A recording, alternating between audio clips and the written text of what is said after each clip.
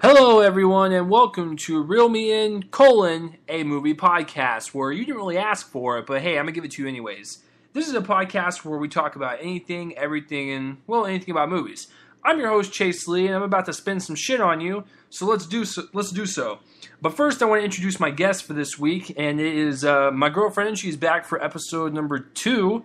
This is her second episode, if you've been keeping up. It's number 2. It is Emiline. So, Emiline, say hi to the peeps out there listening to this. Yo, hello. How's everything going? She's super excited to come on this episode because we're going to review a movie that we saw last night, and it's it's interesting. So we'll get to that portion a little later. But first, I want to ask, how are you guys doing? You know, I don't want to be all rude. So, are you guys doing well? I haven't spoken to you guys in a week now. So, is everything okay? Did someone go to a birthday party this week? Did someone go to a bookstore and read a book by themselves while drinking some coffee? You guys need to keep me updated on your lives. Like, I have no clue what you guys do. All right, so let's start with some trailers that dropped. And unfortunately, there's only one trailer that dropped, and that's worth talking about. And it's the new Fury trailer. Now, for all those people out there that don't know what Fury is a war movie, and it's about this group of 5 in, I forget what era, I think it's World War II, I don't know.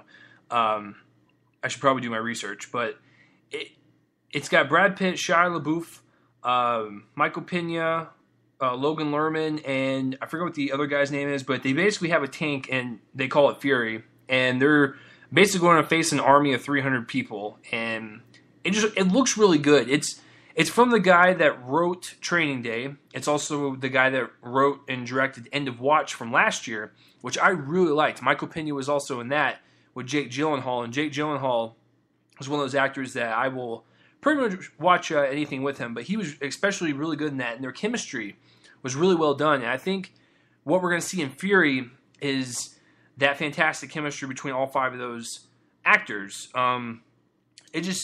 This trailer, like, completely just, it elevated the first trailer. The first trailer was cool. I want to see this movie, but, like, the second trailer was just like, yeah, we're going to, like, force you to buy money, or force to buy a ticket with this. So, yeah, I want to throw my money at this movie. Emiline, do you like war movies at all? Like, do you like war movies? Yeah, I mean, the one that comes to my mind right off the bat is Saving Private Ryan. Yeah, Saving Private Ryan's good. Really like that one, yeah. It's, Saving Private Ryan's one of those ones that's fantastic. My other favorite one is Schindler's List. I'm a huge sucker. Like, I know it's not focusing on the war, but it's still the Holocaust, and the Holocaust is still a part of it. I'm a huge, like, World War II person. Like, I love anything about it. Like, yeah, it was a shitty time in history, but, you know, as humans, like, they haven't been born yet, you want to educate them on what happened and stuff, so we don't, do this again. And Schindler's List is just one of those movies that it makes you feel bad as a human race. You're just like, we let this happen type thing. And Fury's the same way. Like, it feels like it's gonna be one of those really good war movies that, like, you're gonna feel for these characters, and someone's gonna probably bite the dust. Let's be real. There's no spoilers here. It's a fucking war movie, folks. Someone's gonna bite the dust. And so I think we're gonna really, like, feel connected to these characters, so when someone does die, it's gonna really hit. And I think that's what this movie's gonna be. It's gonna be very emotional. It looks awesome. Cannot wait for it. So that is the trailer that dropped this week. Hopefully new trailers will drop next week, so I don't have just one to talk about. So let's move on to some movie news. Emiline, does that sound pretty good? Sure. So there's a lot of stuff that dropped this week, and first I gotta start with the obvious one, and that was that the Batmobile was posted on Zack Snyder's Twitter account. And for all those people out there, Zack Snyder is the director of Man of Steel, and he's also the director of Batman v Superman: Dawn of Justice. So the whole story behind this is, like, someone posted, like, a shitty, like, behind the scenes photo of the Batmobile, and it was like at this weird angle where we saw like the ass of the Batmobile, and it was just like the back of it, and like we didn't really see much. So Zack Snyder was like, "Hey fuckers, I'm going to post a really good one, actually have good lighting and a good camera, and I'm going to post a great representation of the Batmobile." Instead of that 13-year-old skater punk probably eating a burrito and drinking Mountain Dew, probably took the picture on the side of the sidewalk and then posted on Twitter like he was the hot shit. So Zack Snyder posted a really good one, and Emiline, I want to get your take on it. What do you like? Do you like the look of it? Like, have you seen the one from Batman Begins and like the Dark Knight and the Dark Knight Rises? Did you watch those movies? Yeah, it's been quite a while though. Do you remember the Batmobile / Tumbler in that one? Yeah. I mean, I think this one looks super badass. It's a mean fighting machine for sure. Yeah, it looks. Oh my god, it looks like you could literally hurl a bazooka at it. Like you could shoot a huge missile at this thing and it probably wouldn't even budge. It'd probably bounce off and hit you in the face. So the one thing that like people are really bitching about is the fact that there's guns on the front of the Batmobile. And you can clearly see them in the pictures. And yeah, exactly. The face that Emiline just made, like why are they bitching about it, is because Batman does not kill people. So why does he have guns on it? Listen, folks, why do we have to jump to the conclusion that they are there to murder people? What if they're there as like a scare tactic? What if he never fires them? What if he never loads them? What if they are there to simply scare the shit out of the villains? What if they shoot those rubber bullets that sometimes police officers use, to kind of take someone down but not really kill them? So, I mean, just because there's guns on there does not mean he's going to kill people. So let's calm down. We're going to take off your panties that are in a bunch, and we're going to go wash them, and then you're going to put them back on, and then you're going to put some logic in your head going, hey, you know what? Maybe they're on there not to kill people, but for, something else that's not killing. Yes, Batman does not kill people. He probably will not murder people in this one. It's probably there as a scare tactic. I mean, like, Emiline, when you see guns on the Batmobile, and part of Batman's lore is that he does not kill people, like, does it bother you that there's guns on the Batmobile? I don't know. I mean, the first thing that came to my mind was like gas. Like it would launch. See, exactly. It could launch like a one of those gas bombs or whatever. Like seriously, it could be there for anything. So, ladies and gentlemen, they're freaking the fuck out. Like, calm down. Like, but other than that, like, it looks awesome. It looks heavily armored. Like, holy shit, this thing looks heavily armored. Like, and I don't know, man, I don't even know. Like, Superman might even get his ass kicked with just the Batmobile. And that's another thing. The guns could shoot out kryptonite bullets, which is something Batman needs to take down Superman. So once again, there's other stuff it could shoot out besides bullets to kill random bystanders. So just calm down. But yes, it looks awesome. It looks heavily armored. I cannot wait to see it. It's one of my most anticipated for 2016. But, it's a year and a half away, so enough talking about that movie. Moving on. All right, so Emiline and I saw 22 Jump Street when it came out, and we really enjoyed it. It was one of those movies that was really, really funny, and, it was playing against itself, and it was basically making fun of itself and play along with the fact that it is a sequel to a reboot. And it worked. The way it was written, it was just so witty. It was clever. Tatum and Hill are like, their chemistry is off the wall in this one as well. It's awesome. Now, if you saw the movie, at the end of the movie during the credits, there was like a little, comedy tease for future 20-something Jump Streets, which were like just fake movies, but they were funny. Okay. Now there's a report going around that 23 Jump Street is being made. But here's the kicker. The directors of the first two, Phil Lord and Christopher Miller, who also did the Lego Movie, 21 Jump Street, and Cloudy with a Chance of Meatballs, they are not returning for the third one. I'm not going to see it. Like, and it's written by a completely different dude, because Lord and Miller wrote and directed the first and second one. That's what made them so good, is the fact that when they write comedy, they hit it all the time, out of the park. The fact that there's going to be a different writer in there, and I don't even know if they're going to be attached. I don't know if they're going to direct it or just overlook the story, but either way, like, it's not going to have their print on it. So, Emiline, knowing that, because you've seen both of them just like I have, like, are you even excited for the third one now that the filmmakers from the first two aren't going to even direct the third one?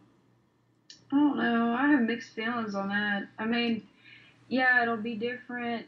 Have a different feeling, I'm sure, being it's somebody different. But I mean, I keep thinking back to like Harry Potter and how they changed up on some of their stuff throughout the movies, and it ended up being all right. So I mean, it could go either way. It could, flop, or it could be really good. We don't know just yet. Yeah, like it. She's correct. First two Harry Potters, directed by Christopher Columbus, they looked like children's movies that they felt like they could be at a Chuck E. Cheese or something. They were just that colorful and that kiddie. The third one was directed by Alfonso Cuarón, who did Gravity. That thing went into a completely darker tone, and it was awesome. Like, the third Harry Potter onward, it just got better and better. The fourth one was directed by someone's name that I completely forgot. And then 5, 6, 7, and 7, Part 2, were directed by David Yates. So, it is possible to make a good movie without the same director. I'm not saying it's going to be a bad movie. It could be better than the first two. Who knows? But I think without the involvement of Lord and Miller, it kind of lessens my enthusiasm just a little bit. You know? Mm-hmm. Like, I'll probably see it, but right now I really don't want to. But if the trailer is funny, I will see it. Like, the trailer is what ultimately will win me over.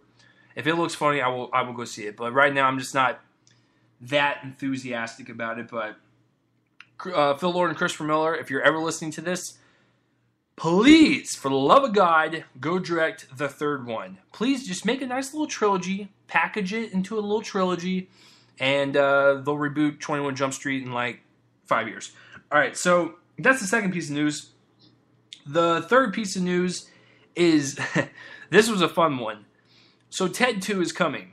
And if you guys have been listening to me, the first Ted that came out in 2012, that was by far my favorite comedy of that year.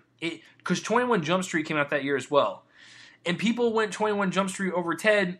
I thought about it for a while. Ted goes slightly over 21 Jump Street. It's a fun, raunchy time with a teddy bear voiced by Seth MacFarlane. Entertainment doesn't even get better than that. So for Ted 2, a story that dropped this week, Morgan Freeman is going to be in Ted 2. Now, I don't know about you, but I'm looking forward to this. You know why? Because anything that comes out of that man's mouth is going to be raunchy in this movie, and his voice is just going to make it 10 times funnier. Can you imagine, like, I'm going to try a Morgan Freeman impression. So, if your ears bleed, I apologize. Hopefully they won't bleed that much. So, it'd be kind of like this, like, can you imagine, like, Ted going, "Hey, Marky Mark, what the fuck you doing?" And, Mark Wahlberg was like, "Hey, Ted, what you doing over there? Hey, why don't you come over here, okay? Hey, Morgan Freeman, you like being in Ted 2? And then it'd be like, "I'm Morgan Freeman. Dick balls. Dick balls, dick. Fart joke here. Dick joke here. I'm Morgan Freeman." That was terrible, but you get what I'm saying. Morgan Freeman will tell dick and fart jokes, and it will be the classiest delivery of a dick and fart joke of all time. Trust me. So, Emiline, did you see the first Ted? I think I saw bits and pieces of it. I don't think I saw the whole thing all the way through. Uh-oh, it sounds like we have a date night coming. Trust me, it's one of those movies that, like, it's just a good, fun time, because it's a raunchy teddy bear. Who doesn't want to see that? Would you see Ted 2 now that Morgan Freeman? I'm Morgan Freeman. Sorry, guys, it doesn't get any better. My impression still sucks. Would you see Ted 2 if Morgan Freeman is in it now? Yeah, I mean, I don't know. If I heard a serious voice say something off the wall funny, I would not be able to keep a straight face at all. Like, Yeah. that's the bust out laughter that I would probably have to do. Yeah, it's. I'm just thinking about it now. Can you imagine, like, even if like Morgan plays like a librarian or like a truck stop person or like just an absurd role, and he just walks on screen and he's just like, "What the fuck shit is this? Dick balls, I am Morgan Freeman." Like, I'm sorry guys, like that's my third attempt. I'm gonna RIP my Morgan Freeman impression on this show. I will never do it again. But as always, you guys know that I have several under my sleeve that I can do. Like, hey, how's it going, everyone? It's Mark Wahlberg here. Reel Me In Colon Movie Podcast. What the fuck is this? This sounds fucking terrible. I want to go spend my day doing something else, like taking a shit or staring at a wall. Hey, thanks, Mark. Thank you. Goodbye. So you guys know I have many more impressions under that. But Morgan Freeman joining Ted 2? Fuck yes. Like, I'm totally on board for that. Even if it's a small role, I will totally crack up whatever comes out of that man's mouth. Seth MacFarlane's humor and Morgan Freeman equals awesome sequel. So, the last piece of news, this is really interesting. Emiline, yeah, this is way before we met, but like, The Amazing Spider-Man 2 came out at the beginning of May, and me and my roommates saw it, and one of my roommates really liked it a lot, and two of them really liked it, and I was kind of like on the fence. I liked a lot of aspects of it. I don't... Did I review on this podcast? I probably did. But if you heard me, I'll say it again. I really liked aspects of The Amazing Spider-Man 2. I love the Gwen Stacy and Peter Parker relationship. I think Emma Stone and Andrew Garfield have great chemistry on screen. But that's also the fact that they're fucking off screen, since they're a real couple in real life. So it makes sense that they would have great chemistry. I love that aspect. I even liked the action sequences. I liked most of the villains. I think the biggest problem I had, and this is why they postponed, this franchise and everything else after number 2, is that the villains felt rushed. It felt like I was watching Spider-Man 3 all over again. And Spider-Man 3 was like butt cancer. That's what it was. And it just wasn't good. They rushed all the villains. They crammed a lot of shit in there. And that's exactly what they did with the second one. You figure they would have learned their lesson and not create butt cancer, but create something good, something that you can watch and enjoy. Okay, so while I was watching Amazing Spider-Man 2, I realized that the movie fell off. I didn't know what it was, but then when I was thinking about it after I saw the movie, it was the fact that everything seemed jumbled. Everything seemed like it was very something would happen, and then the next scene, something else would happen, but it would completely it didn't flow well. That's the better word. It did not flow well. It was just a bunch of scenes put together.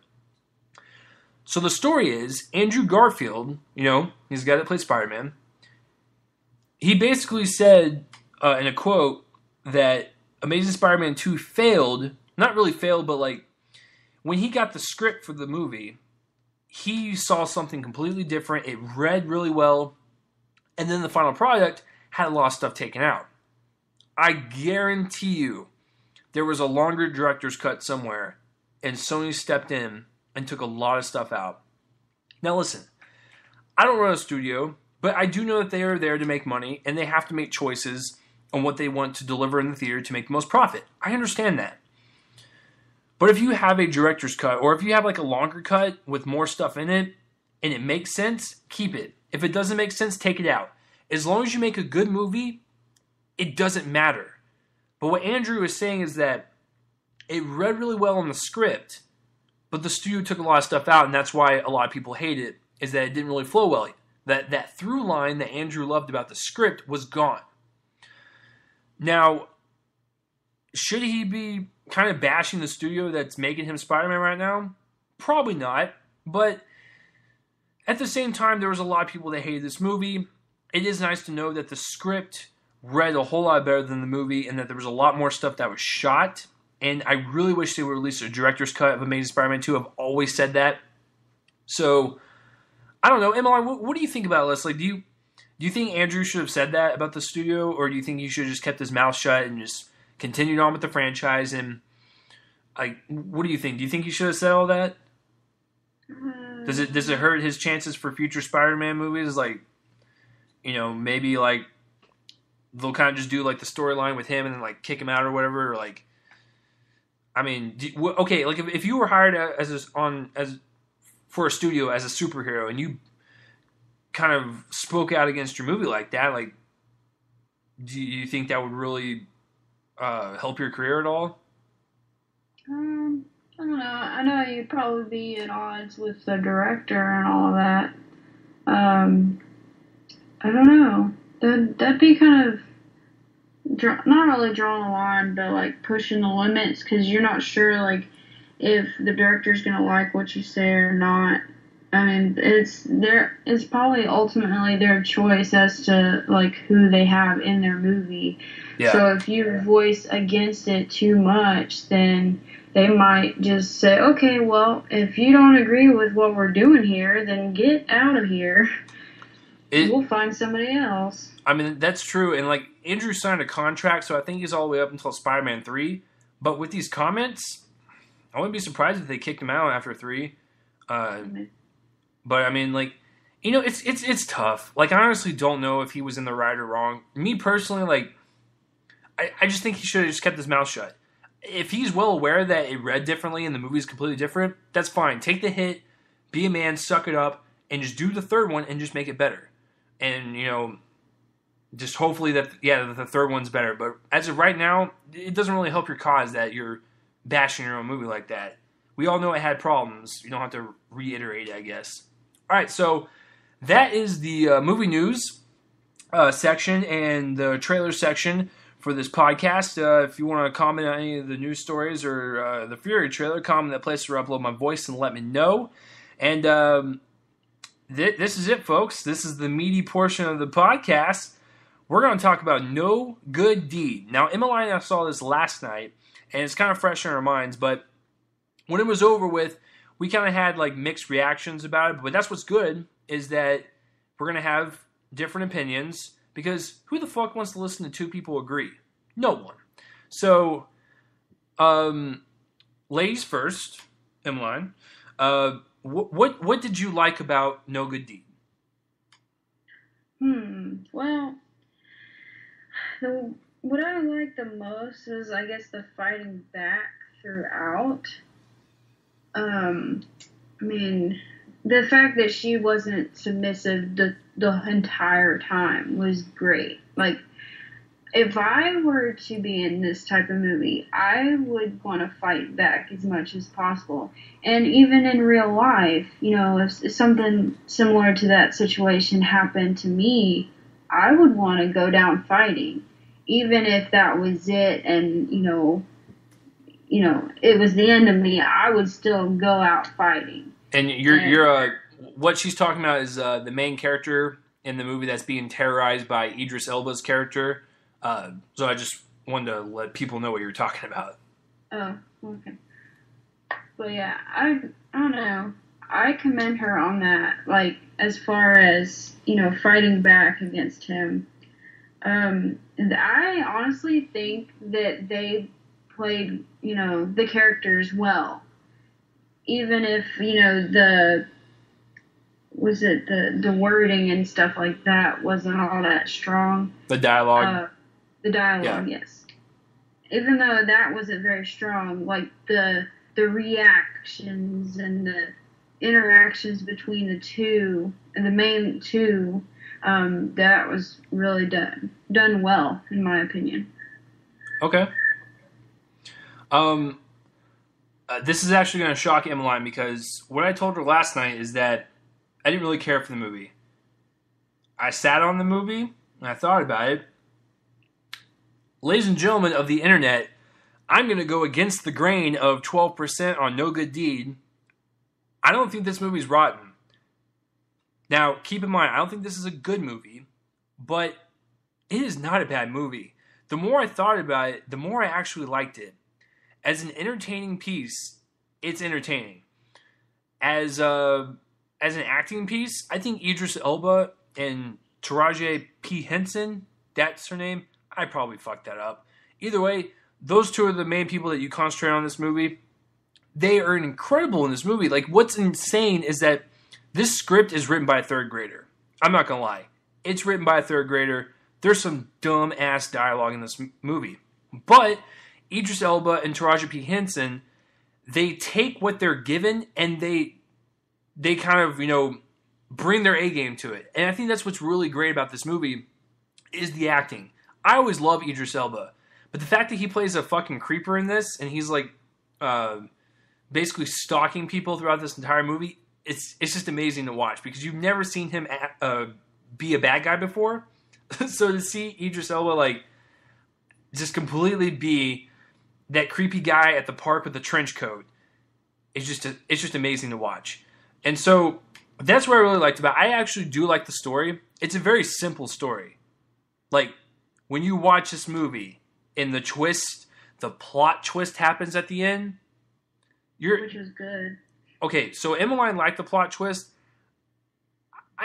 It was fine. It wasn't anything that was mind-blowing, but yes, it was something that kind of took you back just for a little bit like, oh, well, that's interesting. It kind of changes why everything's happening. So, I mean, the plot twist was fine. It's nothing like too spectacular, but I thought like overall it was entertaining. The acting was good.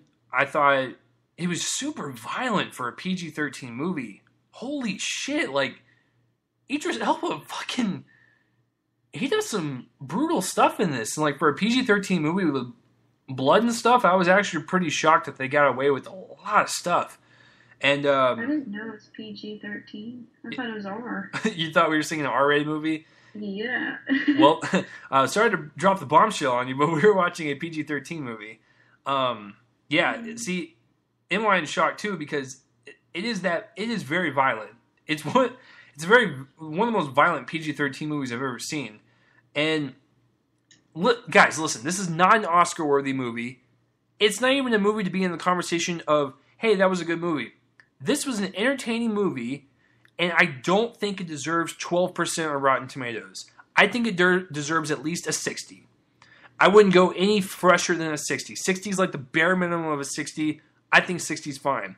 Because what's interesting about this movie is Elba's character. I think he really inhabits like this psychomaniac, this narcissist. Like, it's almost like a character study.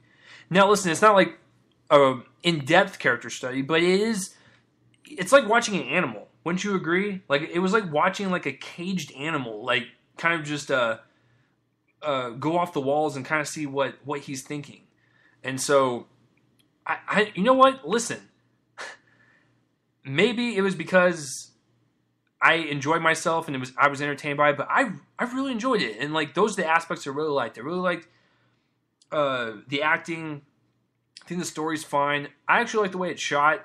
The tension's really good. The sound design is really good in this. Like it really does like keep you on edge in a couple of scenes. So like damn me, internet, like throw a pitchfork at me and burn me at the stakes. I actually really like this movie.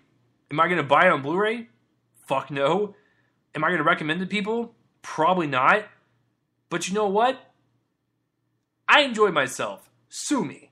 So, Emiline, now you and I know it's not a perfect movie, but like, what did you not like about it? Like, what were like the few things that like I know you enjoyed it and I enjoyed it, but like you and I discussed some things that were like very obvious that were on the negative side. So, what did you think was negative about it? Well, I always, thought that she was being way too trusting with the stranger. She did not know from anybody.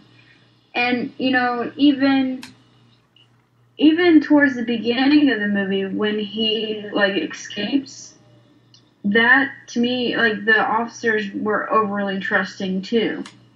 So, I mean, it seemed like a lot of the quite a few of the characters, I should say, were overly trusting, and they weren't on guard like I thought they should be. Yeah. Like, in today's society, I mean, I think we're more on guard now because not only just movies, but documentaries and stuff like that over crime.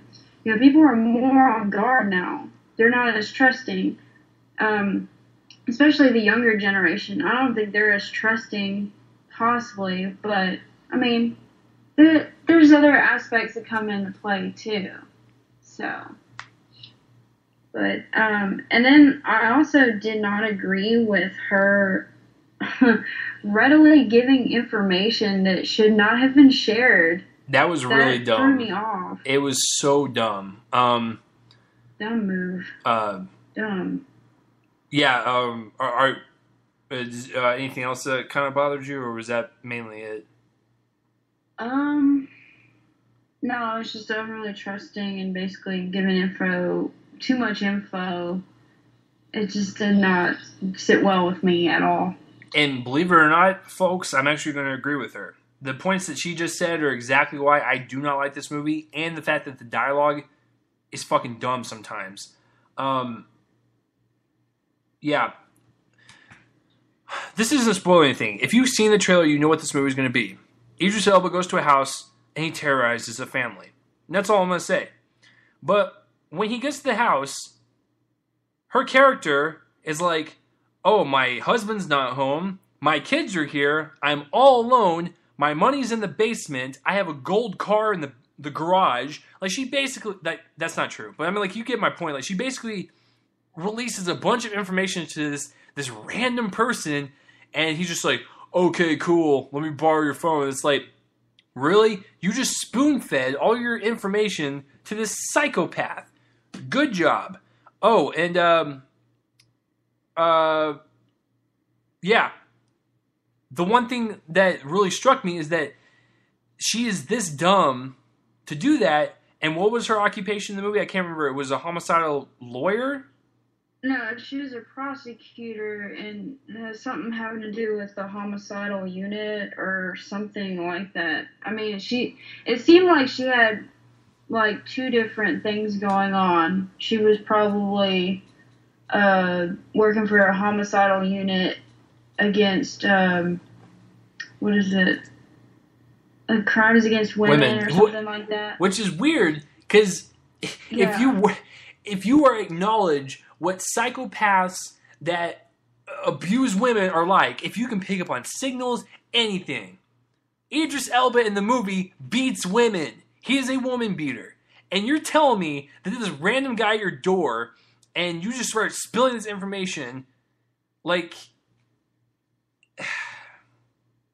And... You should know better, basically. And the fact that supposedly...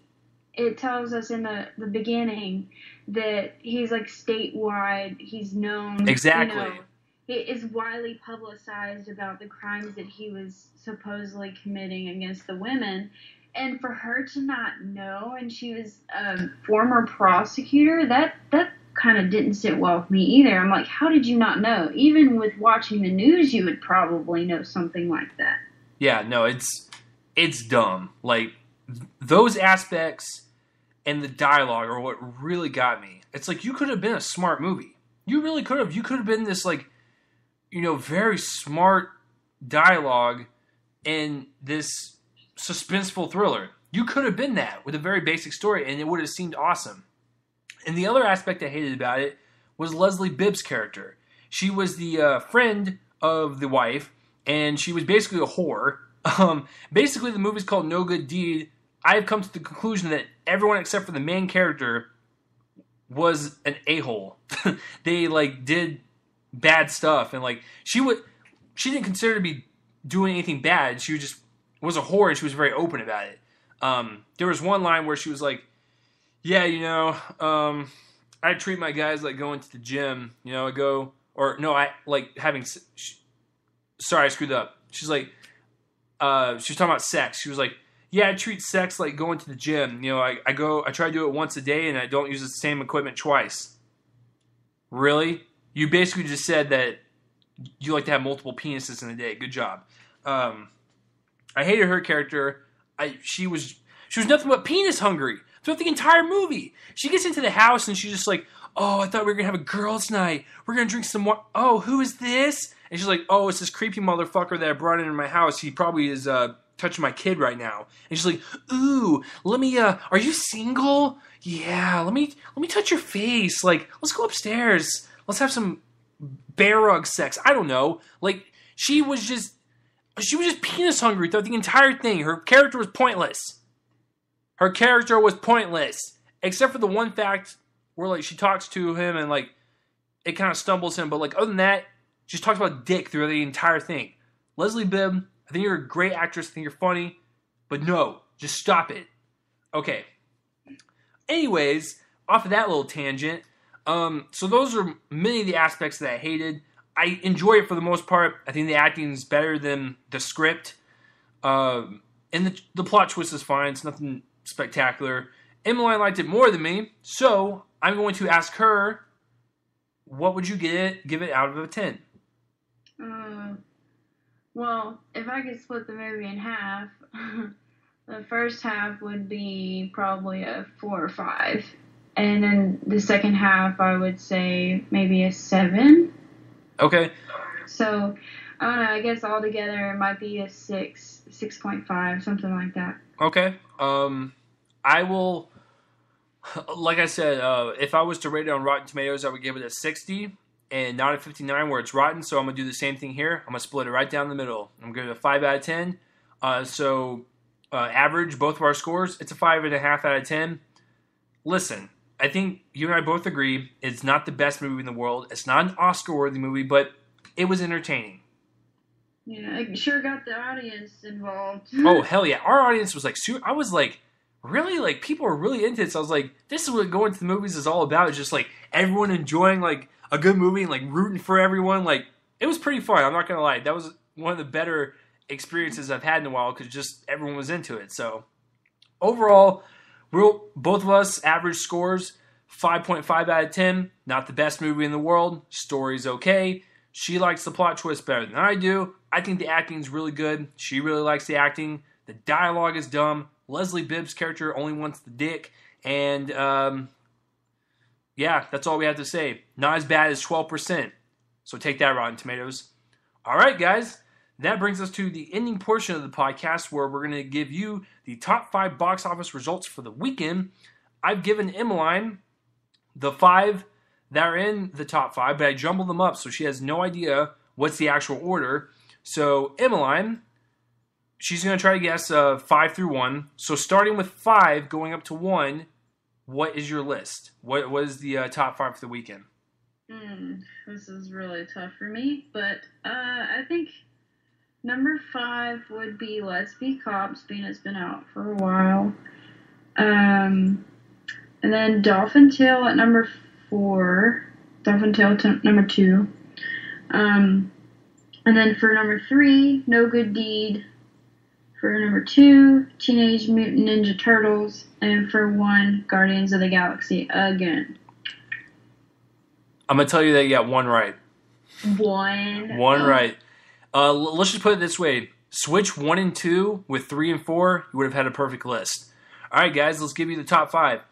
Let's Be Cops is at number 5 with 4.3 million. Its domestic haul so far is at 72 million with a worldwide of 94. On a budget of 17, you double that with 34. Guys, this movie made a profit, like a huge profit. And I interviewed the stars and I asked them if they were going to do a sequel, what would it be? And like, they're just like, well, if it does well, we love to come back. 20th Century Fox, make them come back. It's a very profitable movie for you. So, Let's Be Cops is number 5. What's number 4? Turtles is number 4 with 4.8 million. Its domestic haul so far is at 181 with a worldwide total of 319. Its budget is 125. Double that, 250 to break even. This has already made a ton of profit. And the sequel's coming, so you guys know that. Number 3, Guardians of the Galaxy with 8 million. Its domestic haul, it's blowing my mind right now. 305 million domestically. Worldwide, it's got 611 million on a production budget of 170. Double that, you got 340. Are you fucking kidding me? This movie has, oh my god, it's almost got like 300 million in profit just on the movie. Like, and oh my god, like, I just jizzed in my pants because I'm just so excited for this movie. Like, listen, no one expected this movie to be good or do as good as it has. I expected maybe 100 million. It made almost 100 million opening weekend. and it's the highest grossing movie of the year so far. This gamble that Marvel did is got over 300 million domestic. What the shit? That is so awesome. And I love that movie to death. Like, I'm so glad it's doing well. All right. Number 2, Dolphin Tale 2 was 16.5 million domestic haul opening weekend, so 16.5. Worldwide's got 17. Its budget's 36, which is kind of sad because you got to double that, get 72 to break even. It's got a long way to go. I guess no one wanted to see a dolphin with a robotic tail have a friend. That's actually really depressing. All right, so number 1, process of elimination, No Good Deed. 24.5 million on a budget of 13 million. Double that, 26. It's almost broke even. That's pretty awesome, and I really didn't expect this movie to do well. Like, yeah, we saw it, and we paid for it, but, like, I didn't expect it to be this high. I expected maybe, I'd say about 15 to 18 million opening weekend, not 24. That's pretty good. And, you know, with its worldwide total, or if it keeps going, it's gonna break even, and it can make a little profit. And that's all they want, so, you know, congratulations, No Good Deed. People went to go see you. You see what I'm talking about, Rotten Tomatoes? Just because it's at 12% does not mean shit. People will still go see it. Transformers 4 is the biggest abomination of that. It's got one of the lowest Rotten Tomatoes scores, and yet it makes over $1 billion. But if someone had a gun to my head and told me to pick one, I'd pick No Good Deed any day. Yeah, so that will do it, folks. That is the box office results for the weekend. And that will also do it for this podcast. If you guys want to comment on any of the stories we've discussed, or the trailer that dropped, or No Good Deed, if you even saw it, comment that place right below my voice and let me know. Emiline, I want to thank you for coming on again. Hopefully I'll get to have you on another one sometime in the future. Thank you for having me on. Oh, no problem. And if you guys like Emiline better than me, that's okay. I totally understand. She's very pretty, and she's not me. That's awful. All right. So, yeah, I want to thank Emiline for coming on, and I'm gonna do a little something different. Like, if I get like a tweet from someone talking about the show, I'm gonna give them a shout out, regardless if it's insulting or not, because I love you guys. You guys are my favorite audience in the world. So I get this notification from this guy. Where is he at? All right, brother, I'm going to call you out. At ZacharyJoel24. So, at ZacharyJoel24. He sends me a tweet, and he's like, at Real Chase Lee, I listen weekly. Well, thank you, man. I appreciate it. Should change intro to, I talk about everything poopy, shitty, dildo-y, dick balls movies. Seth Rogen is my hero. Now, I don't know if you're being sarcastic, and if you hate my opinions, which I'm totally fine, or if, like, that's meant to be, I don't know. What I took from it was, I talk about shitty movies all the time, but I love Seth Rogen, and you hate Seth Rogen, and you think his movies are shitty, but I talk about shitty movies, and I think Seth Rogen's my hero.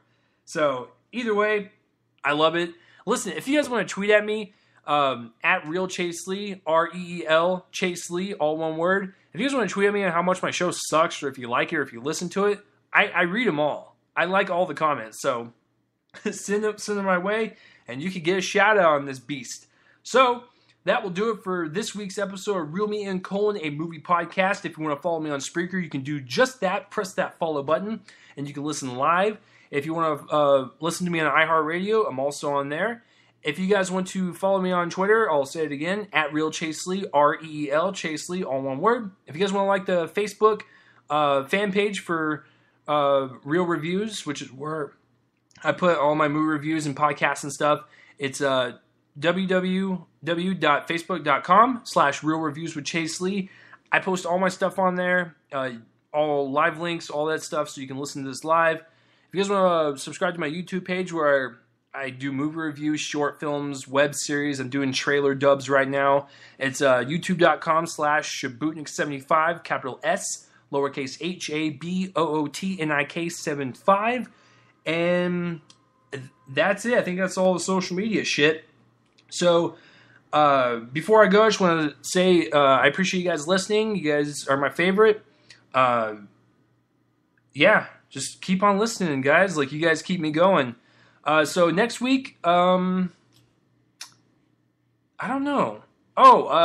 Next week I'll probably talk about The Guest, because I actually saw that this past Wednesday, but I was going to save it for next week's podcast because it comes out on the 17th, which means I'll do my podcast that Sunday. So I'll probably talk about The Guest, and I'll probably talk about the directors and the interview and how it went, because I got to interview the director, writer, and actor. I'll probably talk about some other news. And you guys know the drill. I pick shit to talk about, and I do it every Sunday. So that will do it, guys. Thanks for listening. Have a good night. Have a good day. Have a good afternoon, evening, night, whenever the fuck you're listening to this thing. I will see you guys on next Sunday for another episode of Reeling In, a movie podcast. I'm Chase Lee. Peace out. Bye.